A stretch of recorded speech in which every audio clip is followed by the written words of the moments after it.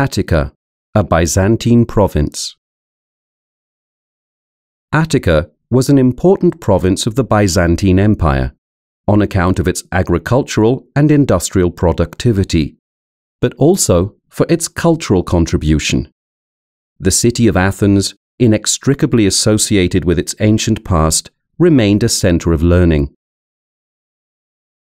The closure of the philosophical schools by Justinian in 529 provoked a period of decline, though the city experienced a renewed flowering in the Middle Byzantine years.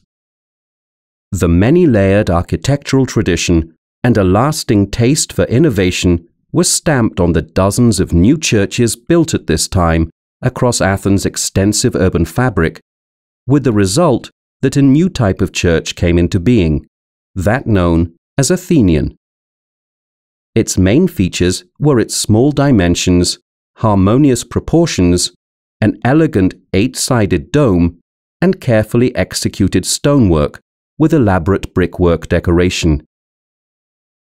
The countryside was home to structures that were humbler in both design and materials, but met the liturgical requirements of the agricultural communities.